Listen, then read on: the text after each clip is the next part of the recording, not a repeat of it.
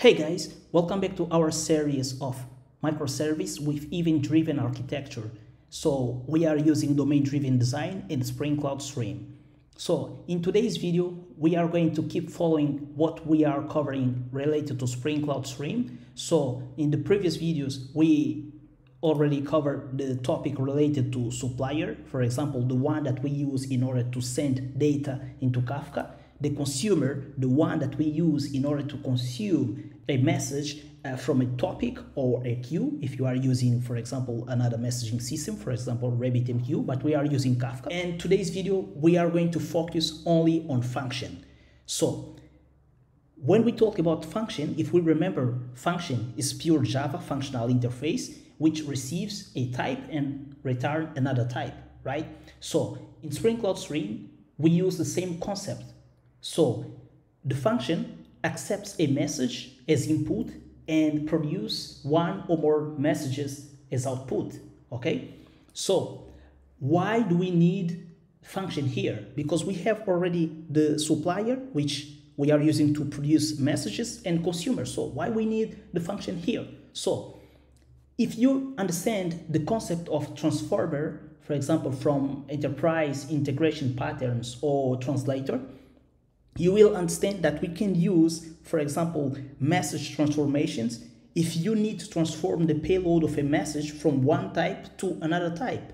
So this is why we need function here.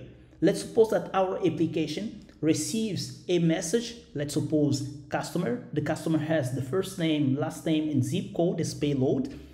So let's here take a look. For example, the first name is Joe, the last name is Doe, and the zip code is 9423. So our application can consume this message and translate it to another type, right?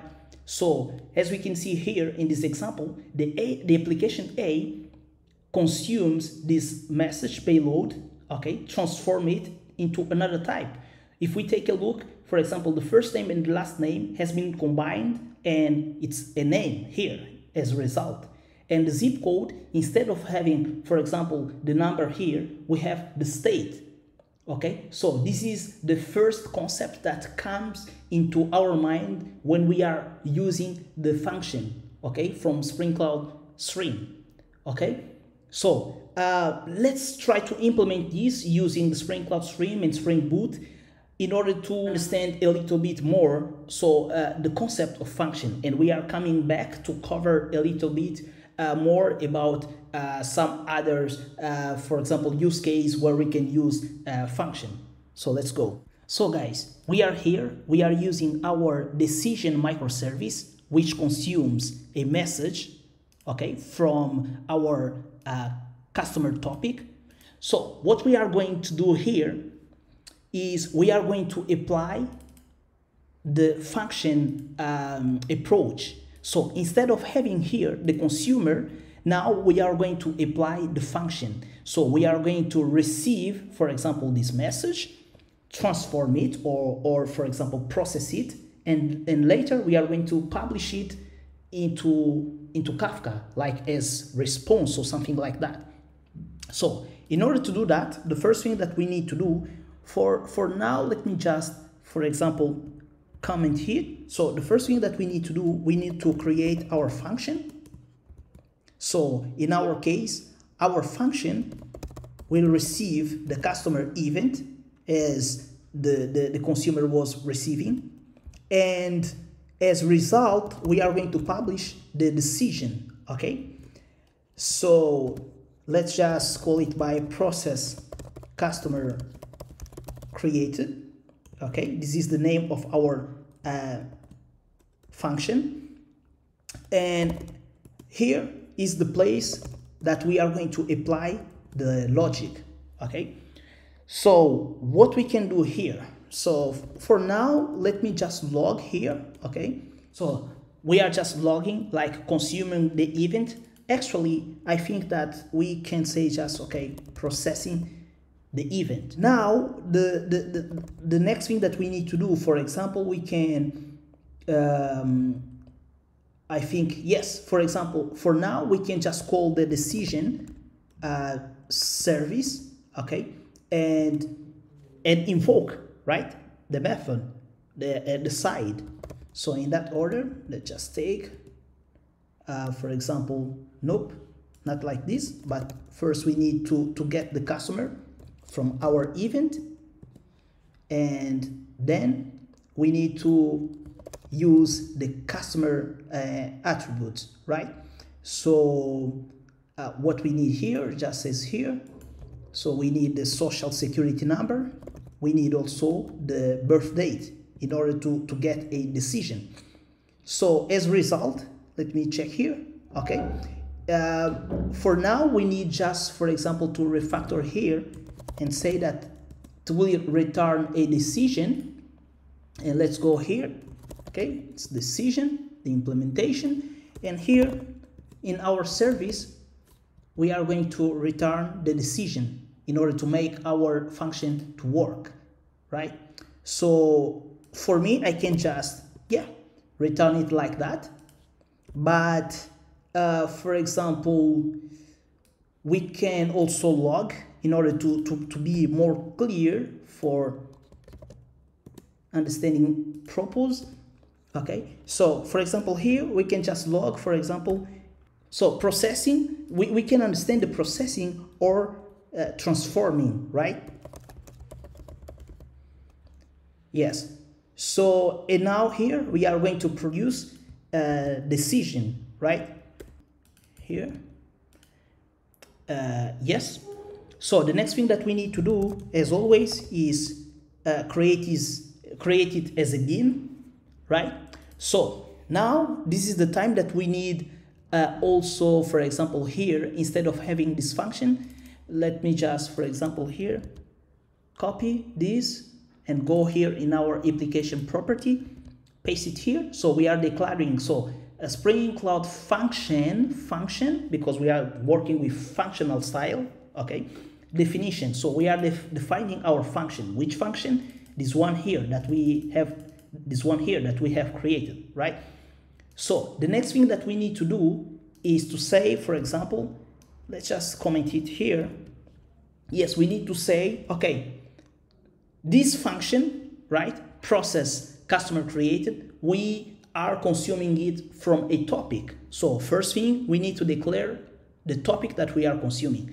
So I can just put, for example, here, instead of this, we can put here, for example, this function we are consuming from customer topic, okay? And then we need to specify also the topic that we are going to produce. So this we can accomplish by doing like this, right? So the first one is in, so we are consuming from customer topic, and the out, okay, we are producing to decision topic, okay, oops, decision topic. So this is the only thing that we need to do in order to, for example, accomplish, okay, in order to create our function. So now let's run our application. Let's see, okay, right? So now we need also to run the customer microservice. Let me just restart here and run. So both our applications are running. So the customer, which is the producer, and the decision, which is the transformer or the processor microservice, right? Because it will use the function to consume and translate into another type. So the next thing that we need to do is just, for example, here using our Postman, we can create, for example, here. Okay, we create the first customer. Let's just check. So yes, as we can see here in this log, so the first thing that we did was this. So we were consuming or transforming, okay, the customer created. The customer created is the event that our customer microservice just produced. So we consume the event, we apply the transformation, right? We applied the business logic, which is the decision here by invoking our service, right? Invoking our service, as we can see here. The decision is, as we can see here, and then we are producing back to Kafka, right? Producing the decision. Where we use it, we have done by using the function here. So producing the decision, as we can see here. So let's check in our AKHQ, in our Kafka topic. So let's check. Here we publish the message, for example, the customer, right? So the customer microservice has published the customer event, and then the other microservice, which is our decision microservice, has applied, for example, for that customer, has applied a business logic, right? So this is very nice. So this is the best way in order to, for example, to use, let's suppose, I can just say, for example, the command event, or for example, if you want to receive the same customer and enrich, okay, this message. So let's take a look here. So taking a look here, we can understand that we can use, for example, the function in order to filter some messages. Okay, let's suppose that we as we can see here in this image, we are receiving some widgets, some gadgets, right? And here we apply the filter using the function, right? In order to, for example, to filter only the widgets, right? So we don't need the gadgets here. So this is very nice way to, for example, to filter based on some criteria, right? So we take the message, we take the payload, and we filter them. So we can use the function in order to apply the filters. And we can also use the function in order to split our message. So when I was talking about the function, we understand that, for example, we can receive one or more messages, right? And we can, for example, split. Let's suppose that we receive a customer, and we can split by the customer attributes. For example, we can split, yes, we can split, for example, the customer address. We can split, for example, the customer professional detail, right? So we can get one message, right? One message, and split it into multiple messages, right? So another use case where we can use the function is when we talk about aggregation. So the opposite of splitting, right? So the aggregation. So let's suppose that we receive from inventory microservice. So we receive the first item, the second, the third, right? And then we can aggregate it in order to compose, in order to create an order inventory, right? So these are the best use case, right, that we can, for example, use in order to apply the function. So you can read a little bit more about all the splitting, aggregation, and also enrichment, right, from the enterprise integration patterns. The book, it's on the internet. So this is the place that I just took these examples. So you can apply Spring Cloud Stream, for example, if you are filtering, let's suppose here, let's go back to our code. For example, if we want just to publish, okay, all customers that have, for example, the decision approved, for example, yes. And if the customer doesn't have decision approved, we can just return null, right? So it won't publish anything. You can just try and play a little bit more with the function. So hope that you enjoyed the video. So I'm just trying to make it as simple as possible, but these are the concepts in order to apply the function. So hope that you enjoyed the video. Put some likes and comment, guys. So see you in the next video. Bye.